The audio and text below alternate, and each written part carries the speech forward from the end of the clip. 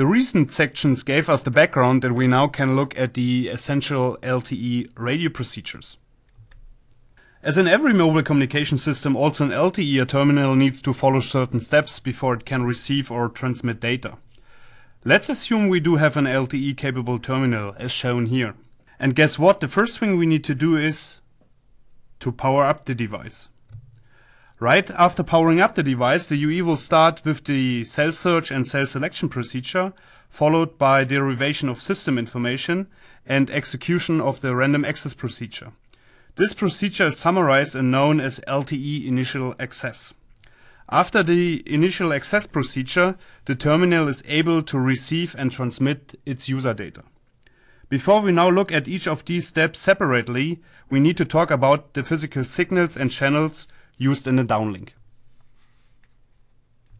LTE uses in the downlink two types of signals. Signals which are purely generated in the layer 1, the physical layer. These signals are the primary and secondary synchronization signal, as well as downlink reference signals. Further, LTE uses physical channels which derive the information data to be transported from higher layers, the layer 2 and layer 3. These are, for example, the physical broadcast channel, carrying essential system information, further several control channels, such as physical control format indicator channel, physical downlink control channel, which are required to inform the UE about scheduling decisions. The physical downlink shared channel is used to transport the data, as we will see any kind of data. The obvious transport of user data to the device, but also system information or paging information. Back to the first step after powering up the UE. For the cell search and cell selection, just the downlink physical signals and the physical broadcast channel are important. A successful execution of the cell search and selection procedure, as well as acquiring initial system information, is essential for the UE before taking further steps in communicating with the network. As in wideband CDMA, LTE uses a hierarchical cell search procedure.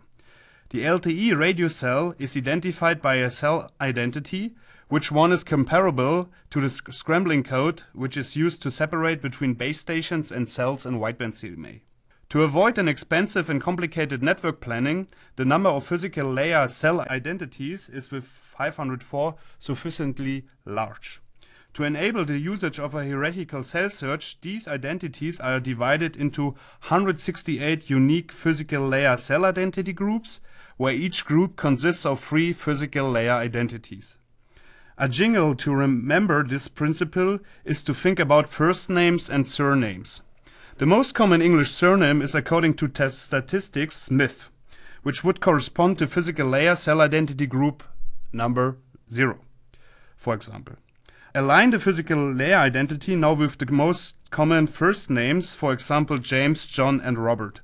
These two types of information are now transmitted using two signals, primary and secondary synchronization signal, where the primary synchronization signal contains the physical layer identity, so the first name, and the secondary synchronization signal contains the physical layer cell identity group, which is, according to our jingle, the surname. Compared to real life, where you use your first name first when you introduce yourself, also the terminal looks first for the primary synchronization signal, then for the secondary one. The computing of the cell's identity based on a modulo 3 operation means multiplying the group identity with 3 and adding the physical layer identity. Let's look at the two signals now. The type of signal which is used for the primary synchronization signal is a Sadov-Chu sequence. Sadov-Chu sequences are Kazakh sequences, where Kazakh stands for constant amplitude zero autocorrelation, where the name describes already the characteristic of those type of sequences.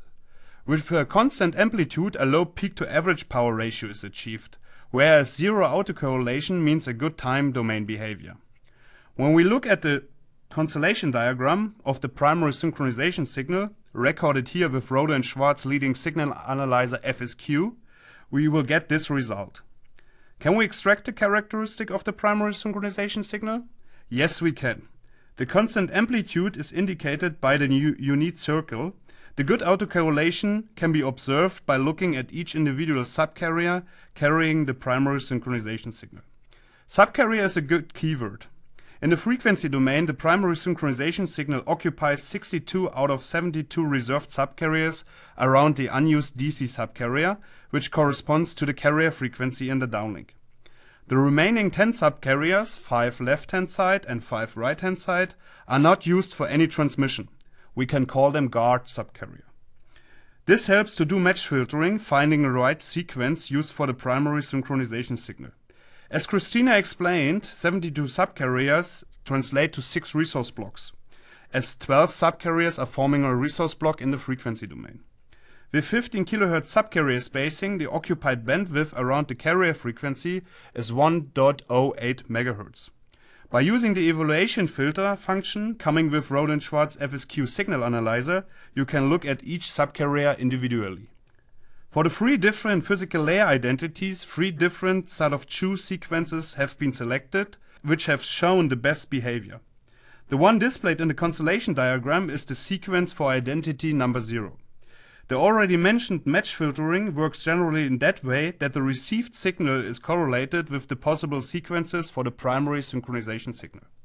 This procedure is not executed on the received analog RF signal. In fact, this happens in the digital domain. With successful match filtering, the device has identified the used physical layer identity for this cell as well as 5 milliseconds timing. Afterwards, it can execute the next step, looking for the secondary synchronization signal and the physical layer cell identity group to compute the cell's identity. Looking at the constellation diagram showing now the secondary synchronization signal, we believe to see a pure BPSK modulation. In fact, the secondary synchronization signal is represented by an interleaf concatenation of 2 length 31 binary sequences.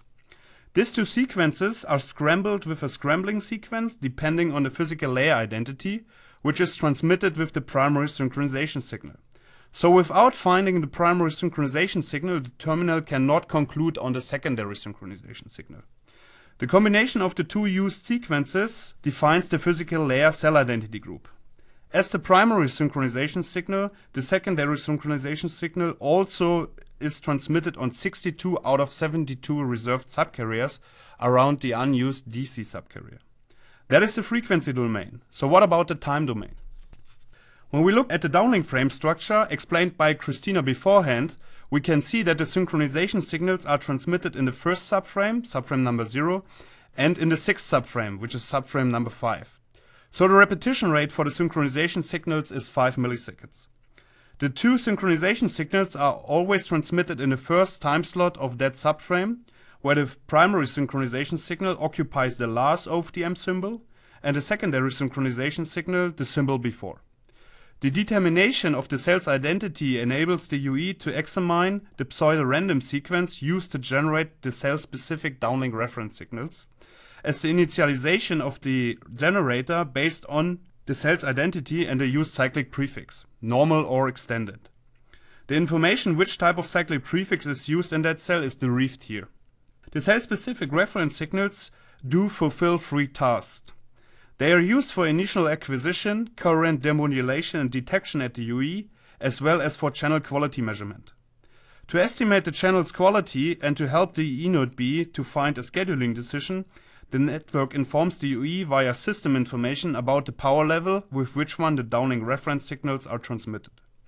The UE is measuring that power level. The difference translates to a so-called channel quality indicator, a CQI value, which is reported back to the network.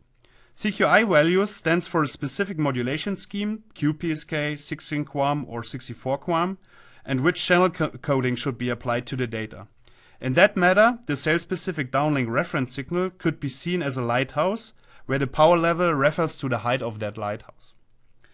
In the matter of cell search, the reference signal helped the terminal to get frequency and time-wise fully synchronized. How that can be understood?